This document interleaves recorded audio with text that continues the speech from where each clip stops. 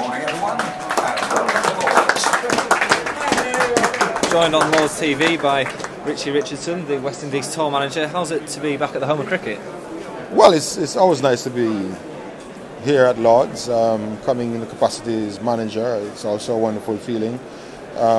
Would have nice if we had more sunshine, but we're not complaining. We have a test match to win.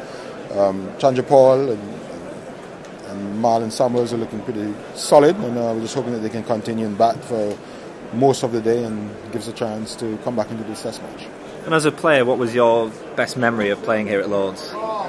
Well, I personally have not scored many runs here, but I've been part of a very successful West Indies team. I remember in 1984, I didn't actually play, I was 12th man, when Gordon Green scored a double century on the last day to win us the test match, and that still, stays in my mind. And we've had some other good matches here, but just being at Lords is a wonderful feeling. Everything about Lords is just wonderful. The people are great, lunch is good, food is good, and we just love coming here. What's it like being in the changing room as a manager rather than a player? Are you itching to get out there? Well, to be honest, no, not in these conditions.